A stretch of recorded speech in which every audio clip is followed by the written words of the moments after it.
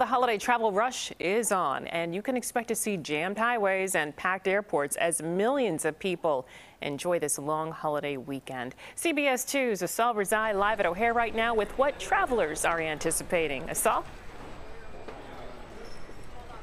Yeah, Suzanne, so what you can expect, especially if you're heading here to O'Hare International where we are, I had someone just tell me that all 5 economy parking lots are completely full and they're telling passengers to go park in the indoor parking now. So that's a heads up for you if you're still planning to get to O'Hare today or tomorrow. The lots are filling up. But as far as inside goes, smooth sailing so far. We're seeing check-in lines pretty empty at this hour. We saw a morning rush here earlier, but especially for security and even checking in, only taking about 5 to 20 minutes or so.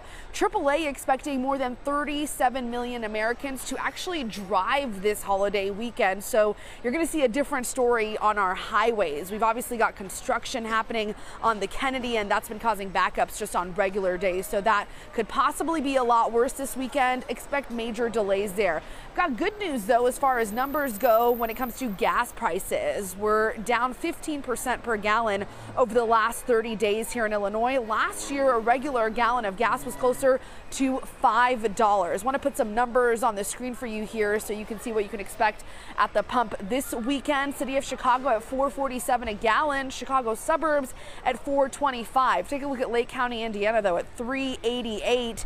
Michigan gets lower at $3.62, and the lowest is in Wisconsin, of course, at $3.57 a gallon. Overall, the national average for a gallon of gas is over $1 cheaper than a year ago. So good news for the many people that are opting to go to their destinations by driving this year. We do know that despite high ticket prices, flights are pretty booked, and airlines are also seeing a major increase of people traveling. So give yourself extra time if you're heading to O'Hare, to Midway. The highways are packed, and once you get through here, get to O'Hare, things start to get a little bit smoother once you start to check in.